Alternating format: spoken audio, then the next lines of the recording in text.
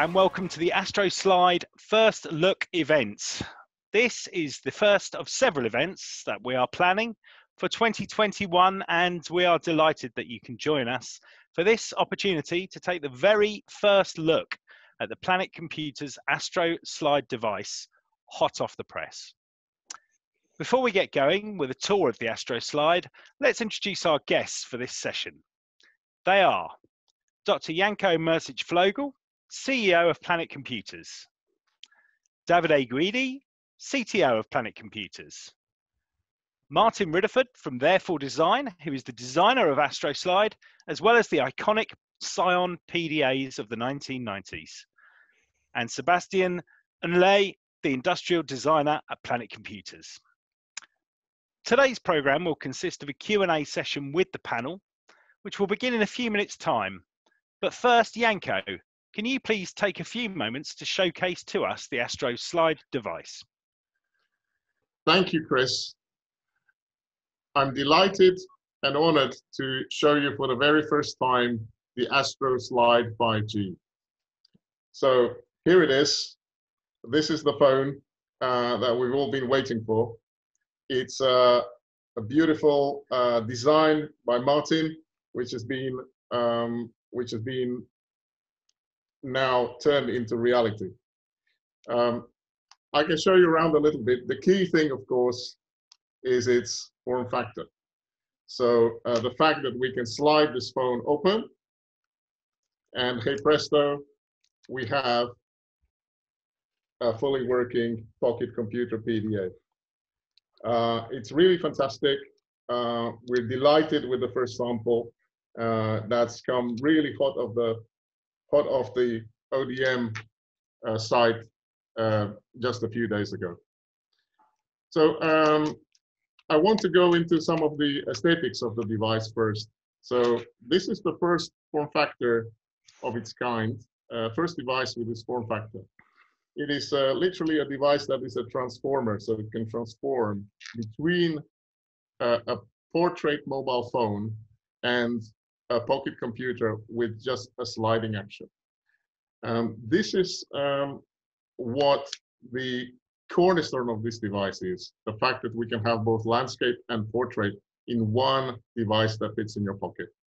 As well as that, this is the first device with 5G and a keyboard.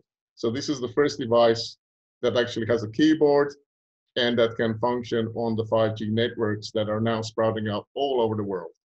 So I'll go into the specification later, but I just wanted to say I'm delighted to see this device become a reality, and it's all because of your support. Thank you very much, Janko, and very exciting and interesting to see the Astro Slide for the very first time in the flesh. Martin, I would like to come to you now, if I may. The Astro Slide obviously looks very different to both the Cosmo communicator and Gemini PDA devices.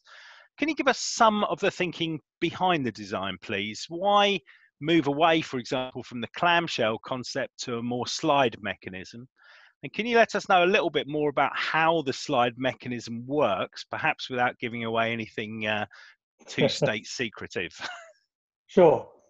You say it's very different to what we did before, but actually, when it's open, it's very similar. And that's really the key, is that the form factor when the device is open is a very good one. So you've got a very big screen, a very big keyboard, sits very nicely in your hands, both in the air when you're using it, typing it in the air, and also when you put it down at a desk, it's nice and stable. All of those things everyone loves. You can type with your thumbs, etc., etc. So we wanted to keep with that, and the notion that we have a device which is split into two, one half is all keyboard, the other half is all display, is a really vital part of what we've been trying to achieve. So in the previous devices, Gemini and Cosmo, we, as you say, used the book format in order to open the device up, much like a laptop. So basically the keyboard is protected by the display when it's shut. All of that makes sense. apart from when you have a device in your pocket, and everyone is now used to smartphones with the large screen on the outside. So we wanted to update that initial usability, rather than having everything hidden on the inside and then opening up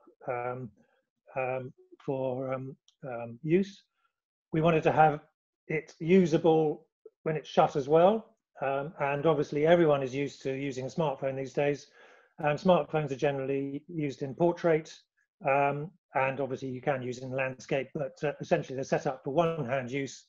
And that's where the Cosmo and Gemini fell down, is they weren't very good at one-handed use. So this can do everything that a smartphone can do when it's shut, but then when you open it up, it can do everything that a laptop can do. So it's a classic 1 + 1 = 3. We think it's a huge step forwards for this genre of product, because the usability is just so extraordinary in both guises. So Janko and I discussed this development a while ago, and we always rejected it because it was too difficult. Because if you want to have all keyboard and all display in one element, how the hell do they join together, and how do they slide over each other? So after much soul searching, I found a way of doing it, and it's based on the way that some drawer systems work, where you can pull a drawer out on runners, and there's a third part to the runner, which basically allows you to draw the drawer out fully. So we've used this third part to join the two elements together, and the third part is doing a lot, because it actually carries the flexible cables that join the two halves together as well. So it's a tour de force of miniaturization to get the usability and the mechanics working together in harmony. Thank you very much indeed. I love the idea that next time I go to my sock drawer, it can remind me of the mechanism that's being used within Astro Slide as well. Now, Janko, just throwing back to you for a moment. You mentioned a moment or two ago that you would run through the specification. I think that'll be of a lot of interest to Astro Slide backers. So, can you give us the highlights there? Yes, so I'll go into the spec, and I'll try and show a few things. So firstly, here we can see the screen.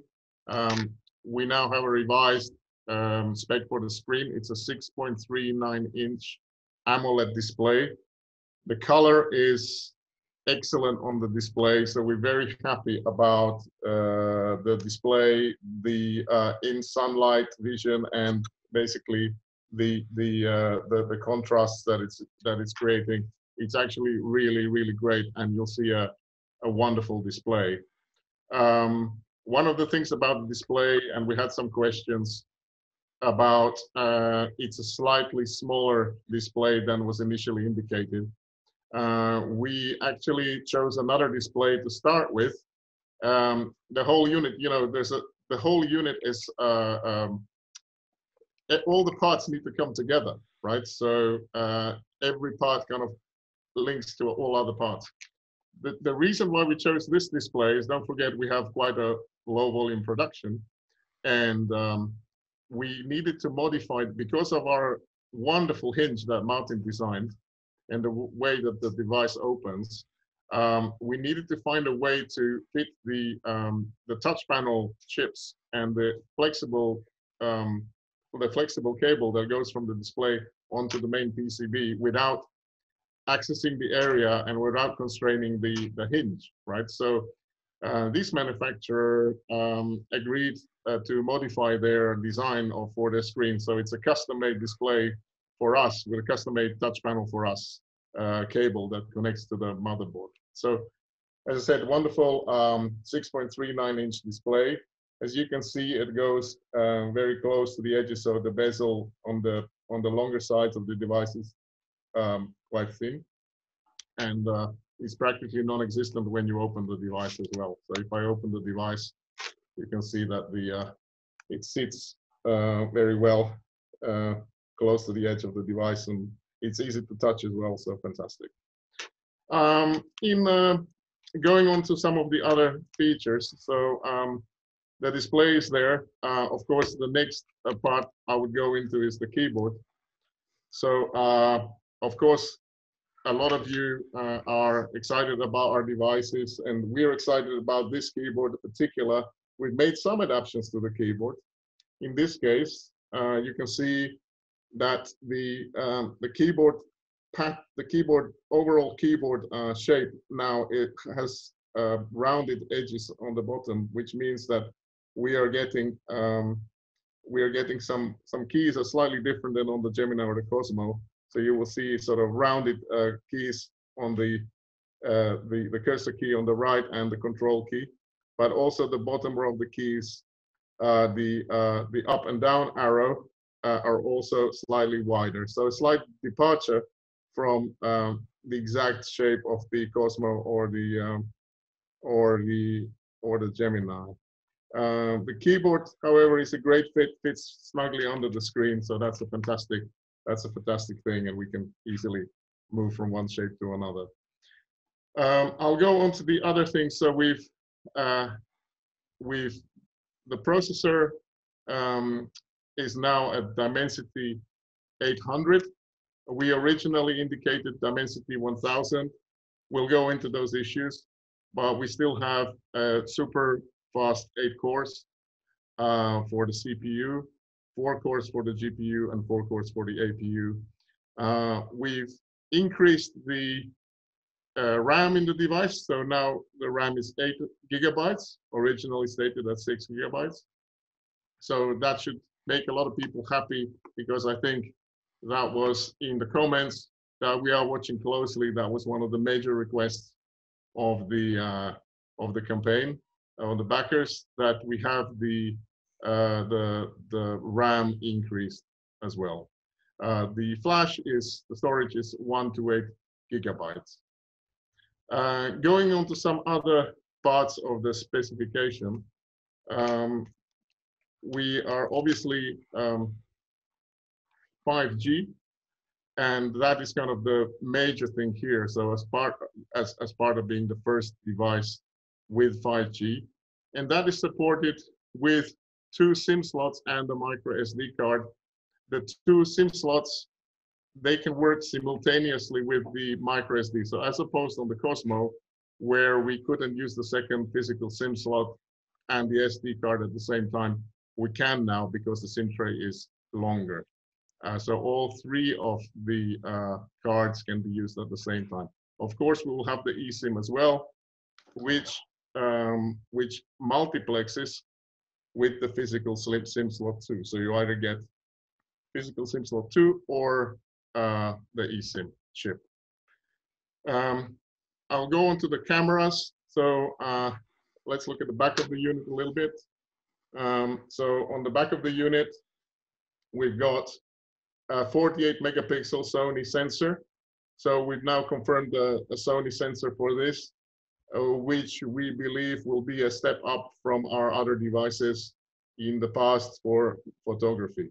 So the previous sensor was on the Cosmo was a 24 megapixel sensor from Samsung, which is a hexagonally oriented matrix. And in this case, we are using a Sony sensor, which are generally regarded as the highest quality. We've also upgraded the sensor on the front camera. So on the front camera, we now have a 13 megapixel sensor from originally stated 5 megapixel. Okay, so that is kind of some of the sort of highlights on the specification. I'll go into some of the interfaces as well. So as always with our devices, we have 2 USB-Cs,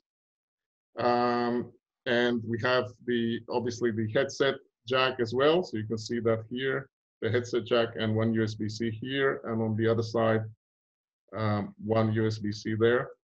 We have a on-off button here, which is essentially an on-off switch as well as a fingerprint sensor on the on-off button. And on the other side, we have a smart button and the volume buttons as well, the plus and minus, the volume up and volume down controls as well. The other thing to say, there were some questions, but I will go into that later. There's also a notification light on the front for charging or notifications as well. So all in all, these are kind of some of the highlights of the specification. Over to you, Chris. Thank you very much. Thank you very much, Janko. And as you mentioned, 5G, Planet Computer's first 5G device, and I guess I would ask both Janko and Martin to perhaps comment on this. Tell us a little bit about why you think 5G is important, why now is the right time for Planet Computers to bring out a 5G device, and particularly the importance of 5G to facilitating that pocket computer stroke mini computer form factor. So let me take this question. 5G is now evolving as a main standard all across the world. It's at different deployment levels in different places geographically, but many countries now in Europe, in Japan, in the US are deploying 5G networks, and there are already quite a few 5G networks. In fact, today I'm talking to you on a 5G mobile internet router. This technology is faster. It enables us to have better data throughput. And of course, it's still not fully deployed. So there are these models called non-SA, non-standalone models, where basically you have 5G operating in concert with 4G, 3G, 2G, etc. Right? And this is kind of how we see the device moving around. One key thing for the device and for the evolution of our type of Planet keyboard devices is that we need to have a 5G device in order to be competitive on the market, and also that the users of the device get that speed, and the networks who are currently promoting 5G can use this device as one of those devices that they can also promote to the customers, right? So this is quite important. It's not just about, the Cosmo is a great 4G device, but with the 5G advent, of being deployed everywhere around the world, it is useful it is of course extremely useful as a device and a wonderful device, but a 5G device is something that really is now up to date with where the networks are. So that's very important. Having said that, you can restrict the use of the Astro also to work on just 4G or just 3G. So there are some settings which you can say, I can now just don't use 5G, just use 4G radio, and that's all I want, right? So it's really up to you. But in terms of the specification, in 2021, we really need a 5G device out there.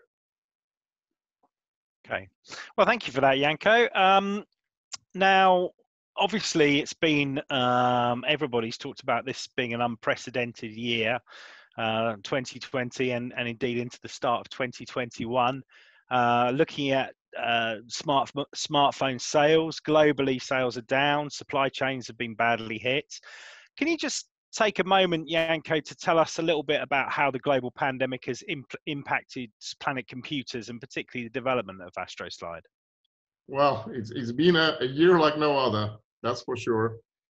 We started off the year with our Chinese partners and our Chinese staff being in Shenzhen, actually being locked down, not being able to leave their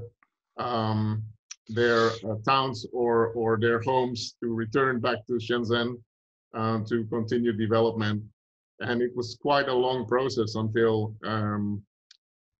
things kind of resumed to some level of normality. And I still don't think anywhere is really functioning completely normal. Following that, the impact kind of moved towards the UK. So, we started having lockdowns in April. In fact, I think the filming of the Astro campaign was the last working day before the lockdown in the UK, in London. So it was really a very challenging time, and you can see that this call is also taking place with a Zoom call, and we would typically be at CES right now, showing the device to many journalists, which of course we are doing, but it's taking place all online. And it's not the same because the journalists cannot touch the phone, cannot feel the phone, and we typically had some backers coming to the shows and typically had some backer events as well. So it's all been very different than previous years. Concerning the Astro project, there's been several challenges.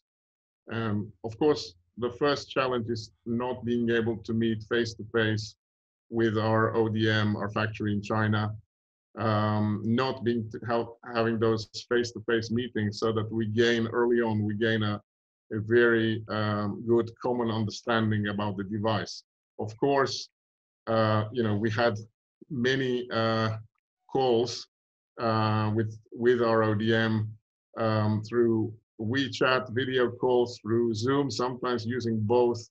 And those, there was another challenge, which of course is the time zones, because if you wanted to have a day-long meeting, it meant that somebody was staying up till 4 in the morning, whether it was the Chinese side or the London, the UK side, right? So we've done both. In fact, we've had quite a few late nights where people were staying up till very late to get to the crux of the issues and the design understanding that we needed to achieve.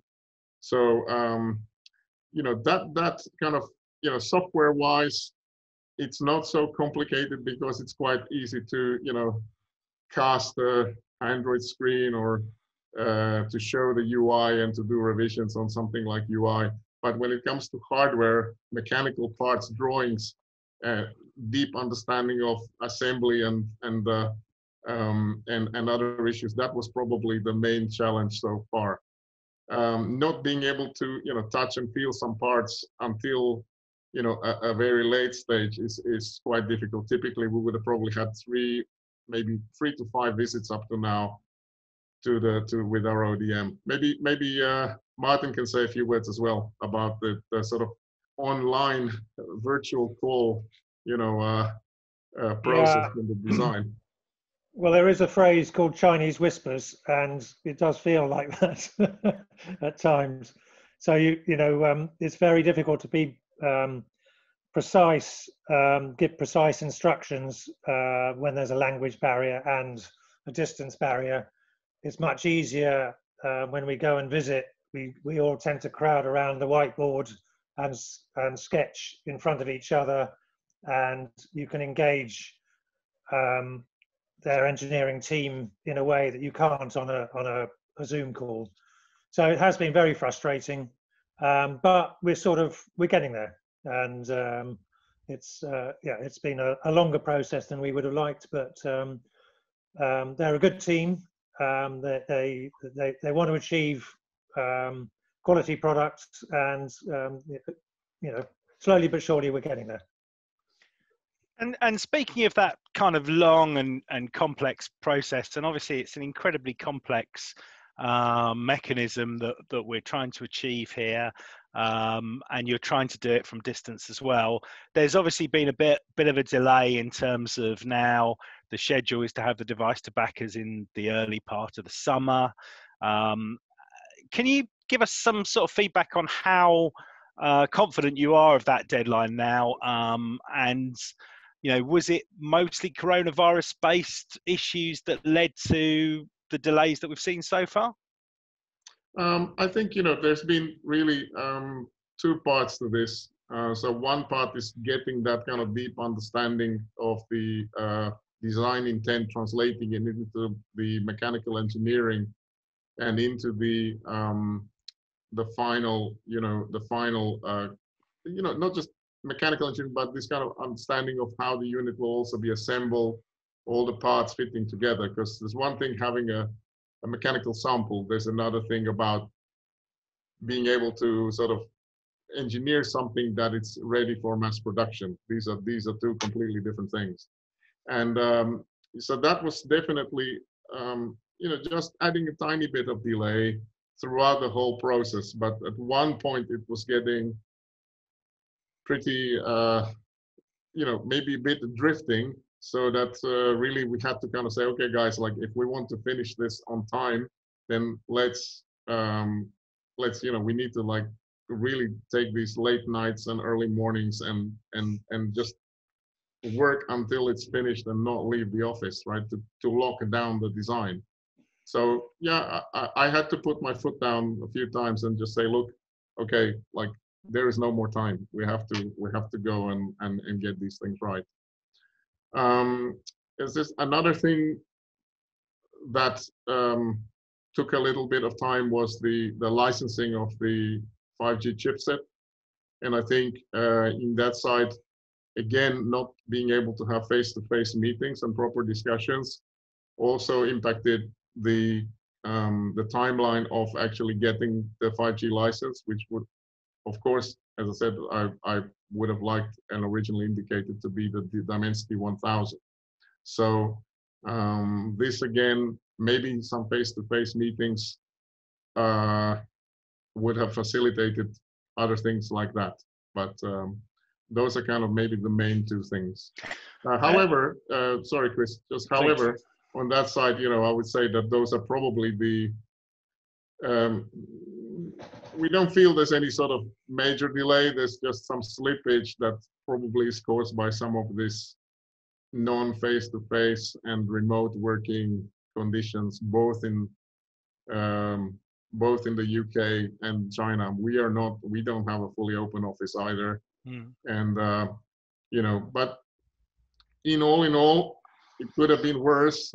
It's probably not too bad. Having a few months delay is probably not too bad in the way that the world is right now.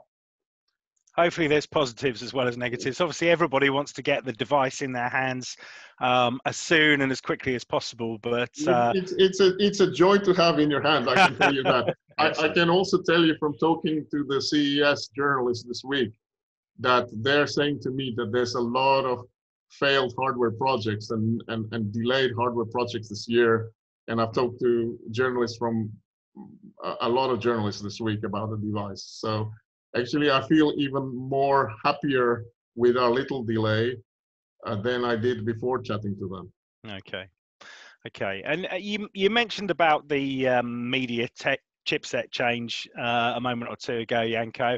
And, obviously, when you announced that earlier in the week as a backer update, there was some disappointment about that decision. Can you just fill us in on some of the background around how and why that decision was made, please? Yeah, so firstly, there was a lot of disappointment from the backers, and I think there is still a lot of disappointment from the backers. And I'm personally really disappointed and really gutted when I got that news that we couldn't have the chip that we wanted to have. So I'll try to explain this in detail because I think it's important for everybody to know. When we started this project, we intended to make this really a flagship device with the flagship 5G device with the Dimensity 1000.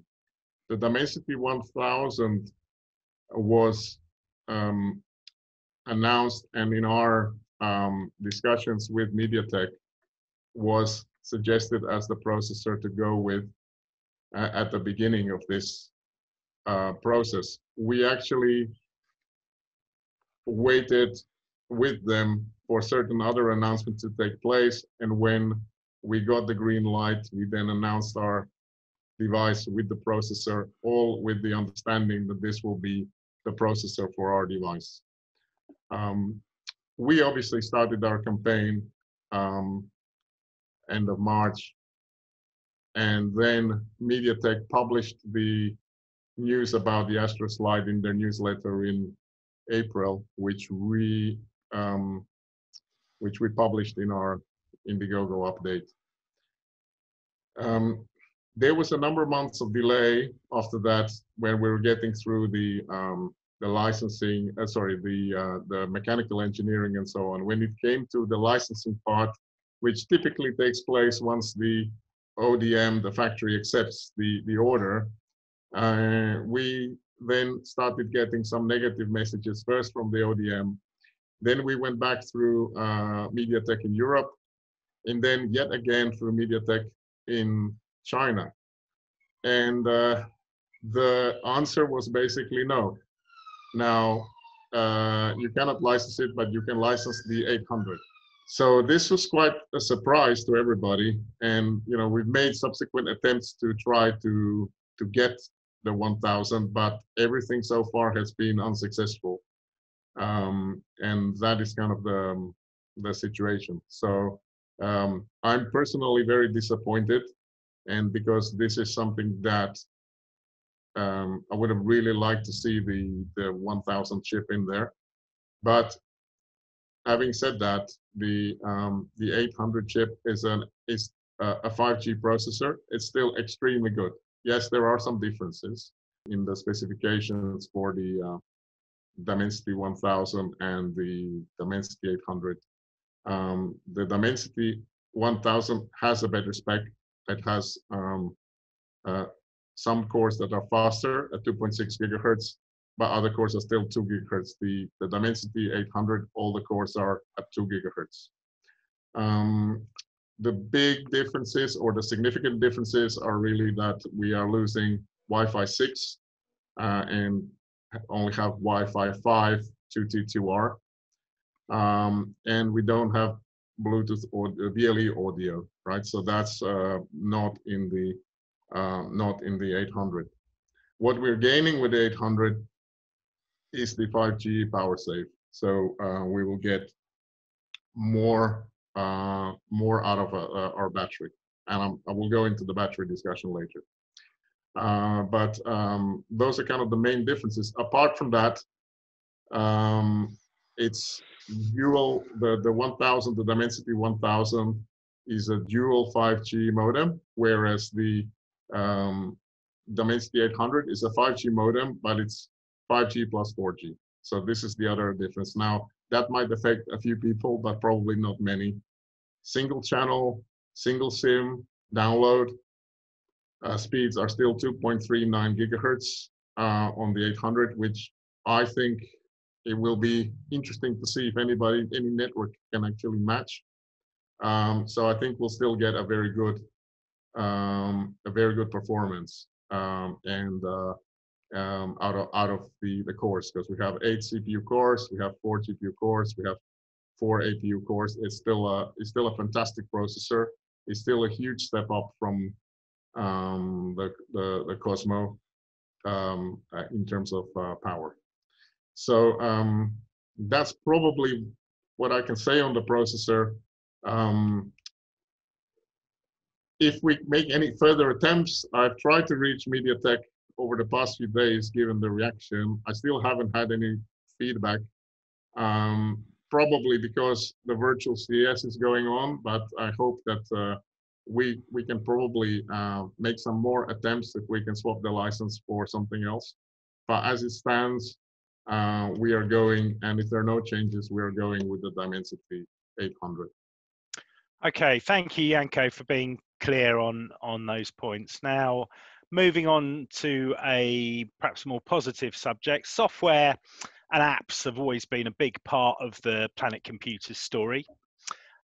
Is there anything you can tell us, or can you give us any sneak previews of the future in that direction? For example, I know you were looking at the backup app when you were fundraising for Astro Slide. Anything you can tell us in that direction?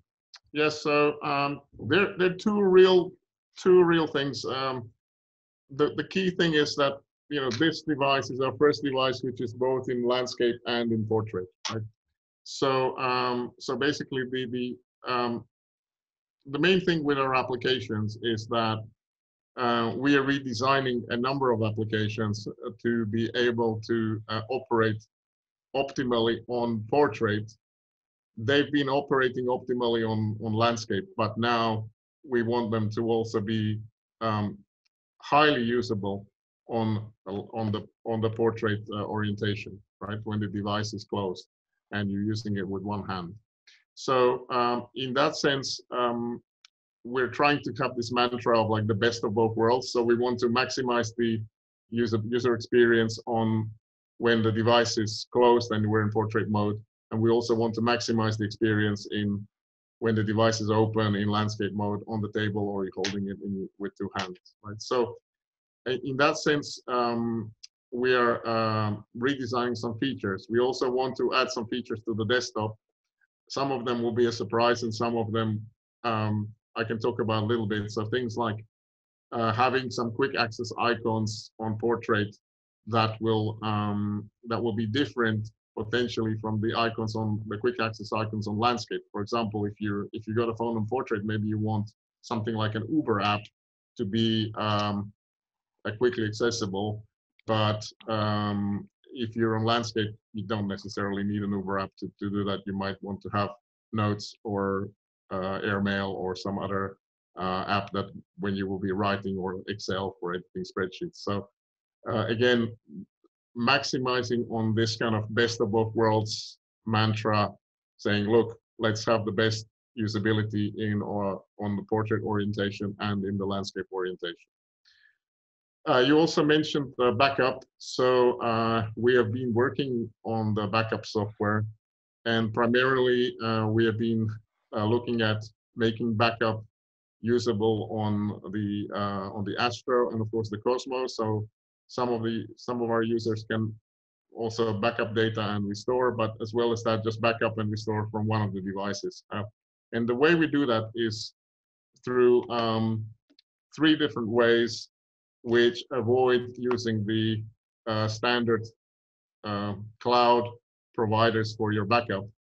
So this is to do with privacy, and there are 3 ways you can be able to do the backup. One is onto an SD card. A second is that you'll be able to back up onto a network disk, so using the Samba protocol. And the third is that you'll be able to back up you on an internet server like a Linux server using SSH and SCP. So these are all integrated pretty seamlessly into the backup application, as well as the 3 different destinations, card, network disk, internet server. You'll be able to encrypt your data or keep it unencrypted. You'll be able to store it as one big archive file or keep it in a folder. So for example, if you want to store photos on your internet server or your network disk, you could back them up into a folder unencrypted, so you have access to those photos, pictures. Alternatively, if you wanted to store them in an encrypted way, you could do that. So we think it's an interesting app, and we've been also working on the user experience for that app, as you can see from the video. I hope you like the design of it, and I hope it works well for you. Yeah, I mean, we look forward to testing it out. Now, Davide, you've been sat incredibly patiently, but I'm going to come to you now, if I may. Obviously, Linux has always been a very central part of the Planet Computers story and strategy. Can you give us a quick update in terms of progress there, particularly in terms of what we might expect when Astro side ships to its backers? Yes, so at Planet Computers, we really believe in the importance of open source in general and in Linux in particular. So for this reason, we maintain GitHub repository where we share the source code for both the kernel and for the bootloader of all our devices. We started from our first device, the Gemini, and we created a multi-boot option for it, so that it will allow you to not only have Android, but also to install basically Linux, so a different operating system. And we released for the Gemini Debian Linux and Kali Linux. And in addition to that, we also released Sailfish in 2 different versions, so a community edition open source, and we also released a more official version in collaboration with Yola. For our second device, the Cosmo Communicator, we released the Debian Linux again. And we are currently, as we speak, working at the Ubuntu Touch version, which is slightly different because while the Linux, the Debian Linux distribution, it's basically a sort of server-oriented, desktop-oriented distribution. Ubuntu Touch is really designed for mobile devices. So behind the scene, we are working on that at the moment, and hopefully we'll have more news for you in the coming weeks. And we are proceeding in the same way for the Astro.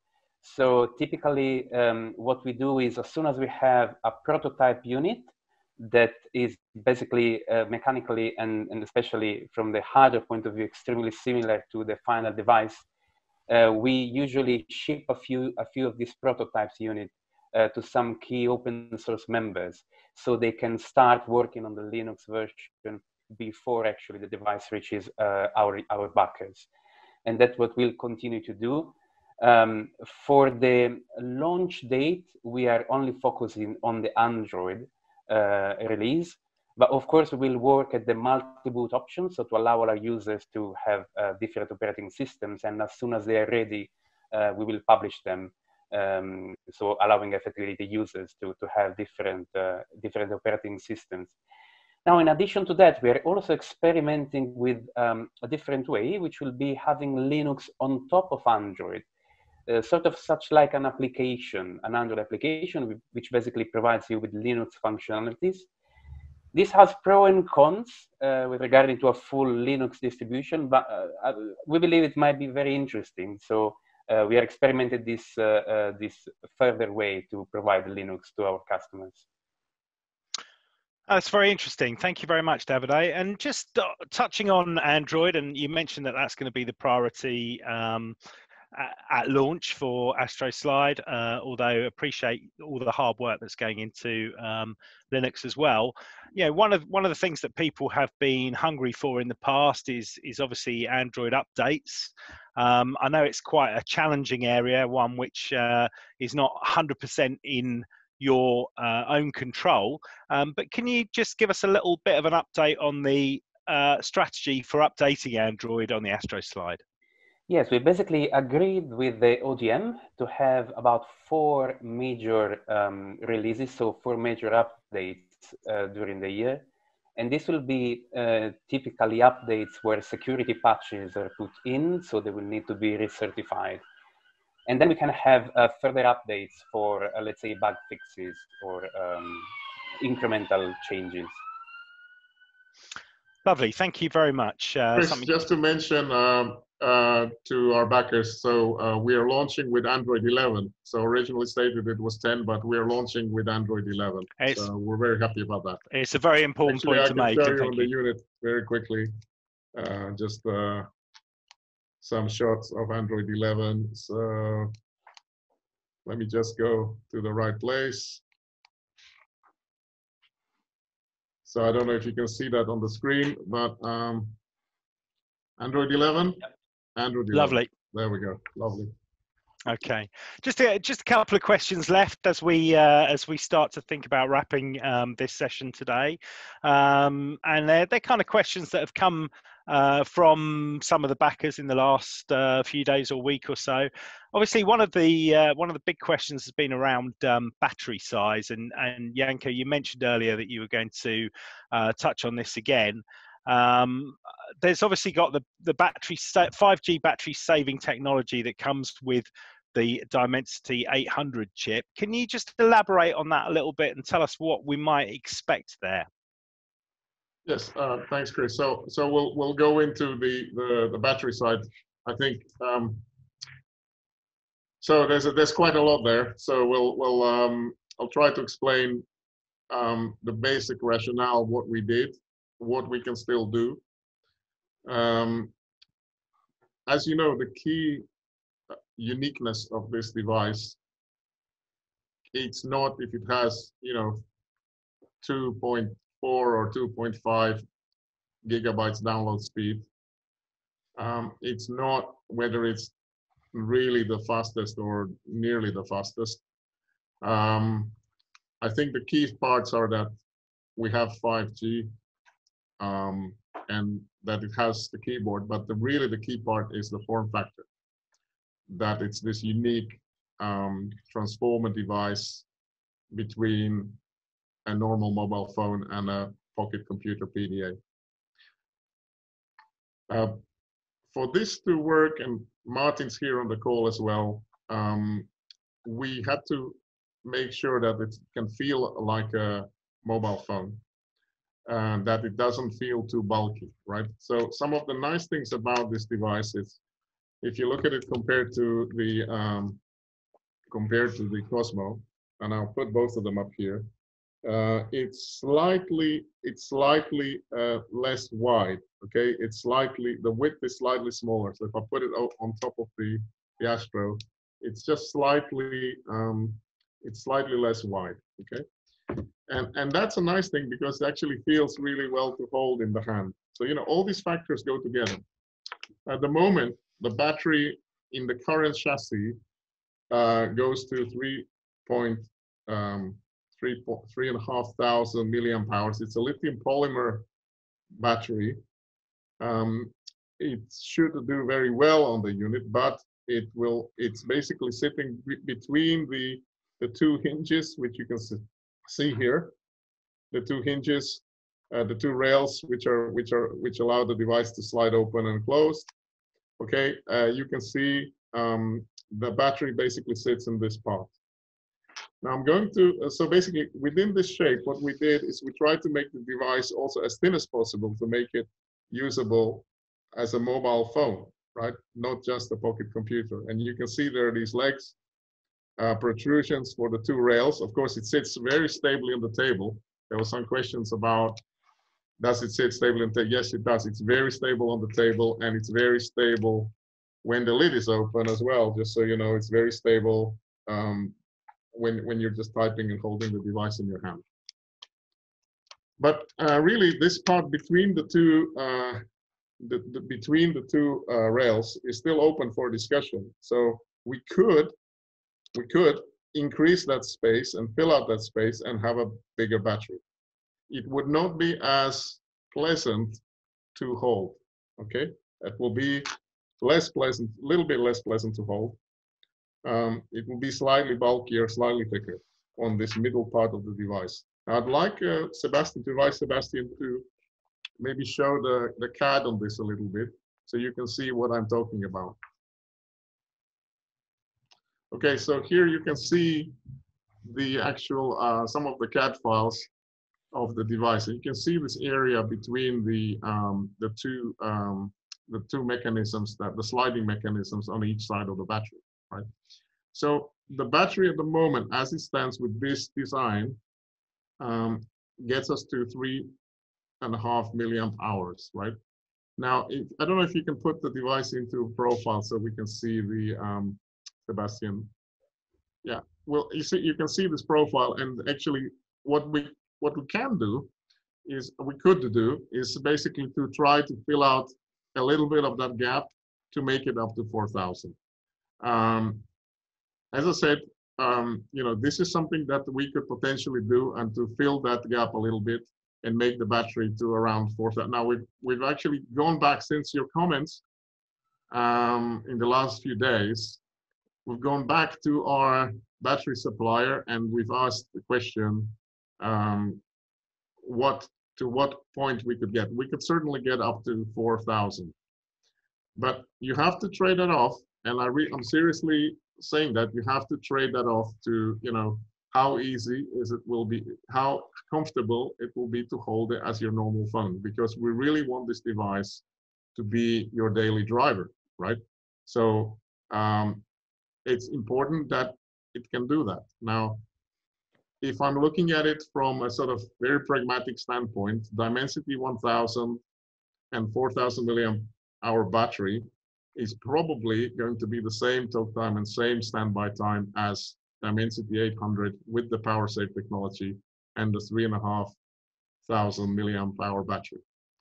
What we can do is fill out that gap on the base of the Astro and make it, as I said, make that battery slightly bigger to get it to 4,000 milliamp hours. We can do that. As I said, the trade-off is more in the aesthetic and in the comfort.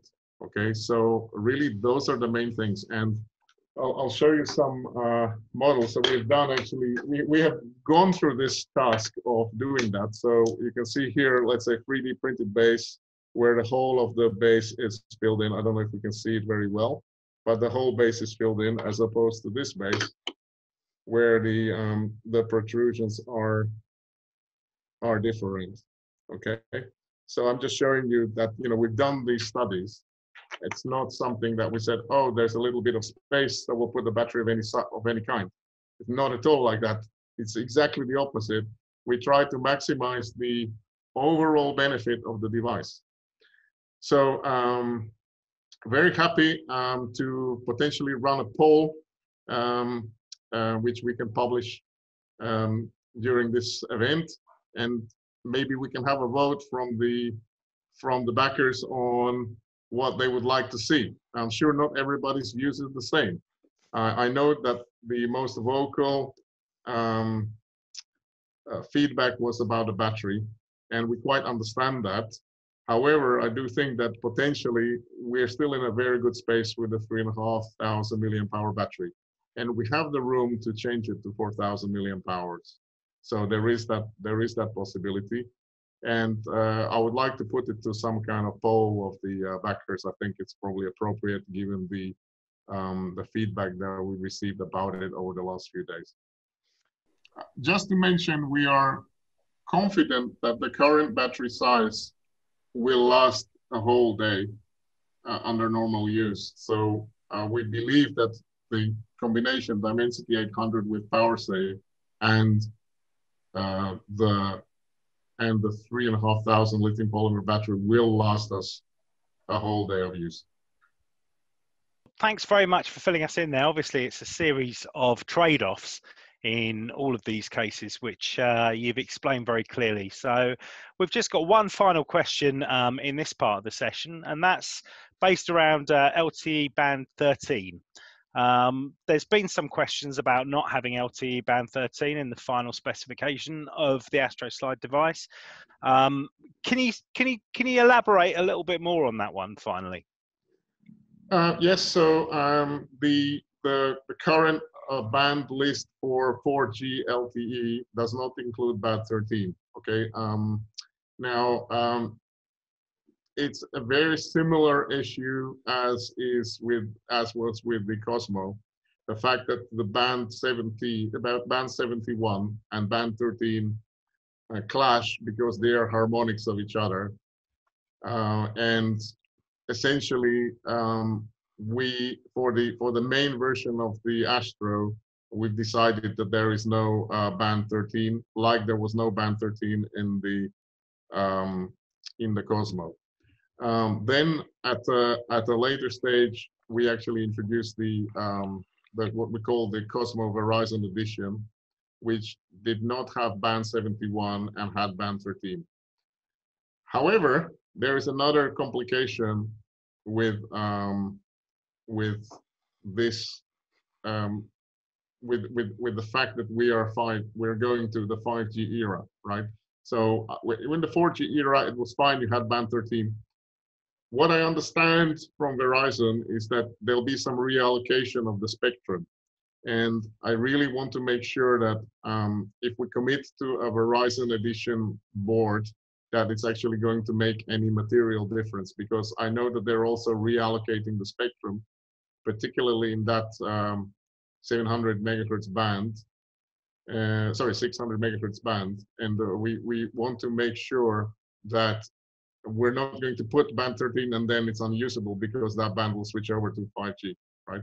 Now, also Verizon is using some millimeter wave 5G, which none of the chipsets that we're talking about, nor the Dimensity 1000 nor 800, are actually utilizing, so can support in any way, right? So we want to make sure that what we provide for Verizon could be good for 4G, and that it's actually going to be long-term, a long-term proof, right? So until we get that data, and I am talking with Ronan Dunn, who's the president,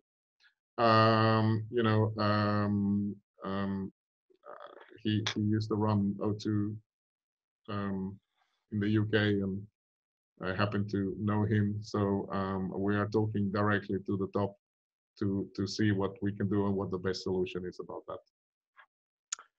Okay, super. Thank you for that. And I think in the last hour or so, you will have addressed many of the questions that people have been asking, and that indeed you've encouraged them to ask in the last few days. I think I need to just conclude by thanking all of you, Janko, Davide, Martin, and Seb, for your time today, and for all contributing to a stimulating and interesting discussion around Astro Slide, both in terms of the specification, the timescales, the first look, etc., etc. And most importantly, thanks to everyone who's watching for taking the time to watch this broadcast today. We always welcome your feedback, so please feel free to get in touch either via Twitter at PlanetCom2017 or on our Planet Computers Facebook page. And now please stay tuned for the Astro Slide backers Q&A, which will be coming up shortly. Thank you. Thank you. Bye-bye. Thank you. Bye.